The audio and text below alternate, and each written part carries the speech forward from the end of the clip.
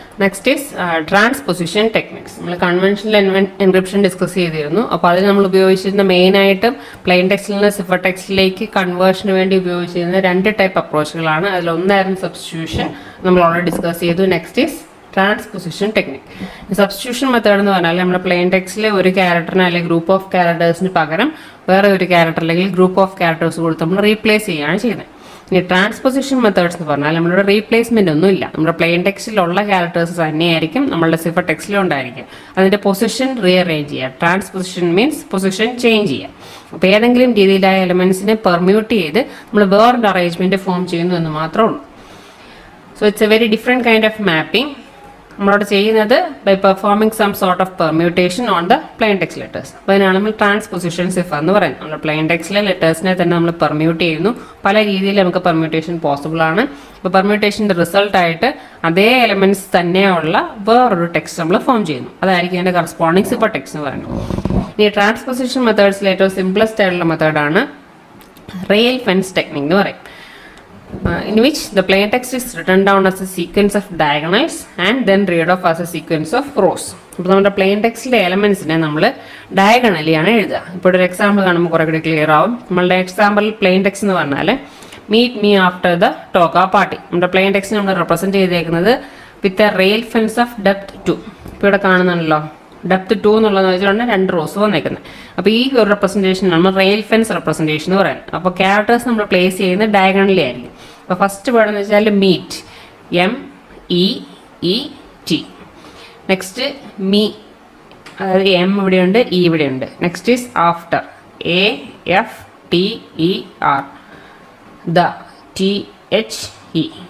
Then TOGAPARTY. അപ്പോൾ ഈ diagonal ഫോമിൽ റെപ്രസെന്റ് ചെയ്യുന്നതിനെയാണ് നമ്മൾ റെയിൽ ഫെൻസ് മെത്തേഡ് എന്ന് പറയാം. അപ്പോൾ ഇതിന്റെ ഡെപ്ത് ഇവിടെ 2 ആണ്. ഡെപ്ത് വേണമെങ്കിൽ നമുക്ക് കൂട്ടാം. ഇനി നമ്മൾ ഈ ഒരു ഫോമിൽ റെപ്രസെന്റ് ചെയ്ത് കഴിഞ്ഞാൽ നെക്സ്റ്റ് എൻക്രിപ്റ്റഡ് മെസ്സേജ് എന്ന് പറഞ്ഞാൽ നമ്മൾ റോ വൈസ് റീഡ് ചെയ്ത് കഴിഞ്ഞാൽ നമ്മുടെ എൻക്രിപ്റ്റഡ് മെസ്സേജ് ആയി. ഇപ്പോൾ ക്യാരക്ടേഴ്സിന് ചേഞ്ച് ഒന്നുമില്ല. ഈ പ്ലെയിൻ ടെക്സ്റ്റിലുള്ള അതേ ക്യാരക്ടേഴ്സ് തന്നെയായിരിക്കും സിഫർ ടെക്സ്റ്റിൽ ഉണ്ടായിരിക്കും, അതേ ഫ്രീക്വൻസിയിൽ തന്നെ.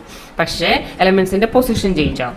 അതുകൊണ്ട് സിഫർ ടെക്സ്റ്റ് എന്ന് പറഞ്ഞാൽ എൻക്രിപ്റ്റഡ് മെസ്സേജ് എന്ന് പറഞ്ഞാൽ ഫസ്റ്റ് റോ അങ്ങനെ എടുക്കുക, MEMATR അതാണ് എഴുതിയേക്കുന്നത്, HTGPRY. സെക്കൻഡ് ETEFET, അതവിടെ ബാക്കി കംപ്ലീറ്റ് ചെയ്ത് AT വരെ പോവാം. അപ്പോൾ ഇതാണ് റെയിൽ ഫെൻസ് മെത്തേഡ് എന്ന് പറഞ്ഞത്. അപ്പോൾ ഇവിടെ ഇപ്പോൾ ക്രിപ്റ്റോഅനാലിസിസ് വളരെ എളുപ്പം ചെയ്യാൻ വേണ്ടി പറ്റും. അപ്പോൾ അതുകൊണ്ട് ഏറ്റവും സിംപ്ലസ്റ്റ് ആയിട്ടുള്ള മെത്തേഡാണ് റെയിൽ ഫെൻസ് മെത്തേഡ് എന്ന് പറഞ്ഞത്.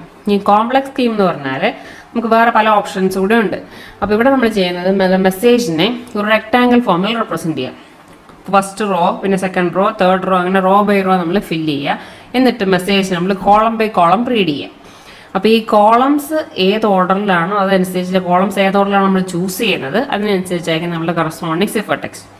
So it's A more complex scheme is to write the message in A rectangle raw by rho and read the message of column by column but permute the order of the columns.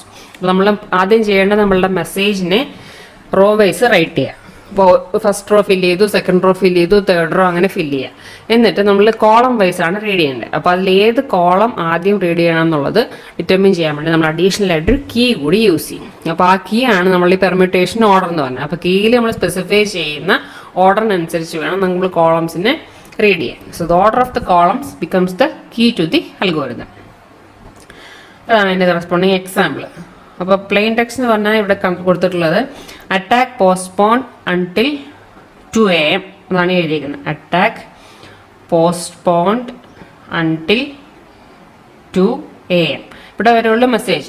ബാക്കിയുള്ള XYZ എന്ന് പറഞ്ഞാൽ നമുക്ക് filler characters എല്ലാറ്റിലെ least frequent ആയിട്ട് use ചെയ്യുന്ന alphabets ഉപയോഗിച്ചാണ് നമ്മൾ ആ ഒരു പോർഷൻ ഫില്ല് ചെയ്തേക്കുന്നത്.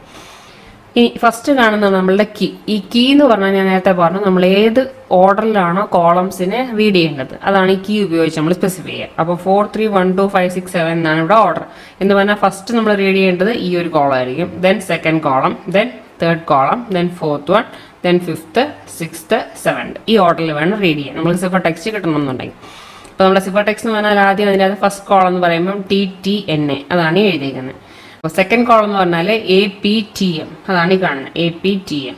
ദെൻ തേർഡ് റോ എന്ന് പറഞ്ഞാൽ TSUO. നെക്സ്റ്റ് ഫോർത്ത് വൺ എന്ന് പറഞ്ഞാൽ AODW. പിന്നെ 5, 6, 7. 5 എന്ന് പറയുമ്പോൾ COIX ഇവിടെയുണ്ട്. 6 എന്ന് പറയുമ്പം KNLY, അതാണ് ഈ KNLY. ദെൻ 7 എന്ന് പറഞ്ഞാൽ PETs, അതാണ് ഈ കാണുന്നത്.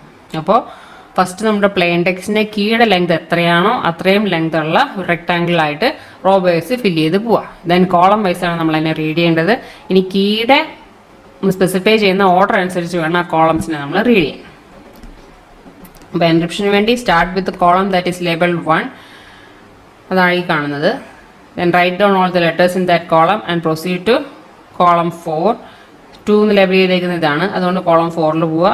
ദെൻ കോളം 2ൽ പോവുക. ദെൻ കോളം 1ൽ പോവുക. Then column 5, 6 and 7. അപ്പോൾ ആ ഒരു രീതിയിലാണ് നമ്മൾ ഈ ഒരു പ്രോസസ്സ് ചെയ്യേണ്ടത്. അല്ലെങ്കിൽ കോംപ്ലക്സ് സ്കീം അല്ലെങ്കിൽ കോളംനാർ ട്രാൻസ്പോസിഷൻ എന്നും പറയും. A pure transposition cipher is easily recognized because it has the same letter frequencies as the original plain text. അപ്പോൾ നമ്മളുടെ മെയിൻ ഡിസഡ്വാൻറ്റേജ് ഈ ഒരു മെത്തേഡിനെ എന്ന് പറഞ്ഞാൽ നമ്മൾ പ്ലെയിൻ ടെക്സ്റ്റിലുള്ള അതേ ക്യാരക്ടേഴ്സ് തന്നെയായിരിക്കും സിഫർ ടെക്സ്റ്റിൽ ഉണ്ടാവുക. അപ്പോൾ ലെറ്റേഴ്സ് ഓരോന്ന് എടുത്ത് നോക്കുകയാണെങ്കിൽ അതിൻ്റെ ഫ്രീക്വൻസി പ്ലെയിൻ ടെക്സ്റ്റിലെയും സിഫർ ടെക്സ്റ്റിലെയും സെയിം ആയിരിക്കും. അപ്പോൾ ക്രിപ്റ്റോഅനാലിസിസ് എളുപ്പം ചെയ്യാൻ വേണ്ടി പറ്റും. So for the type of columnar transposition, cryptanalysis is fairly straightforward and it involves laying out the ciphertext in the matrix and playing around with column position. അപ്പോൾ ഈ ഒരു എക്സാമ്പിളിൻ്റെ കേസിൽ തന്നെയാണെങ്കിൽ ഇത് പല രീതിയിൽ നമുക്ക് അറേഞ്ച് ചെയ്ത് റെക്ടാങ്കിൾ ഫോമിൽ മെട്രിക്സ് ഫോമിലാക്കി കോളംസ് പല രീതിയിൽ റീഅറേഞ്ച് ചെയ്ത് കഴിഞ്ഞാൽ ചിലപ്പം കറക്റ്റ് അതിൻ്റെ അകത്ത് പ്ലെയിൻ ടെക്സ്റ്റ് ഉണ്ടാക്കിയെടുക്കാൻ വേണ്ടി പറ്റും. ഇനി ഇതുപോലെ തന്നെ ഡയഗ്രാം അല്ലെങ്കിൽ ട്രൈഗ്രാം ഫ്രീക്വൻസീസ് വേണമെങ്കിൽ നമുക്ക് കൗണ്ട് ചെയ്ത് മാച്ച് ചെയ്ത് നോക്കാം. ഇപ്പോൾ 2 എലമെൻസിൻ്റെ കോമ്പിനേഷൻ പ്ലെയിൻ ടെക്സ്റ്റിൽ വന്നു, സിഫർ ടെക്സ്റ്റിൽ അങ്ങനെ കോമ്പിനേഷൻ വന്നിട്ടുണ്ടോ അല്ല അതിൻ്റെ ഫ്രീക്വൻസി എത്രയാണെന്നുള്ളതൊക്കെ ഐഡൻറ്റിഫൈ ചെയ്ത് നമുക്ക് ഇവിടെ ക്രിപ്റ്റോഅനാലിസിസ് നടത്താം. ഇനി നമുക്ക് ഈ ട്രാൻസ്പോസിഷൻ മെത്തേഡ് കുറച്ചും കൂടി കൂടുതൽ സെക്യൂർ ആക്കാൻ വേണ്ടി ഉപയോഗിക്കാൻ പറ്റുന്ന മെത്തേഡ് എന്ന് പറഞ്ഞാൽ more than 1 stage of transposition use ചെയ്യാൻ. എന്നുവെച്ചാൽ നമ്മളിപ്പോൾ പറഞ്ഞ എക്സാമ്പിളിൽ നമ്മൾ ഒരു പ്രാവശ്യം ആണ് ഈ കോളംനാർ ട്രാൻസ്പോസിഷൻ ചെയ്തത്. ഇനി ഇവിടെ നമ്മൾ ജനറേറ്റ് ചെയ്ത ഈ സിഫർ ടെക്സ്റ്റിനെ നമ്മൾ ഇതേ മെത്തേഡ് ഒന്നുകൂടി അപ്ലൈ ചെയ്യാം. അപ്പോൾ കുറേ കൂടി നമ്മളുടെ ആ സിഫർ ടെക്സ്റ്റ് ജംബിൾഡ് ആയിട്ടുള്ള സ്ക്രാമ്പിൾഡ് ആയിട്ട് വരും. അപ്പോൾ അതാണ് നമ്മൾ സെക്യൂരിറ്റി കൂട്ടാൻ വേണ്ടി ഉപയോഗിക്കാൻ പറ്റുന്ന option. So the result is a more complex permutation that is not easily reconstructed. നമ്മൾ നേരത്തെ ഉപയോഗിച്ച അതേ കീ തന്നെയാണ് ഇവിടെ എഴുതിയിരിക്കുന്നത്. ഇനി ഈ കേസിൽ ഇൻപുട്ട് എന്ന് പറഞ്ഞാൽ എന്താണെന്ന് നോക്കുക. TTNAAPT.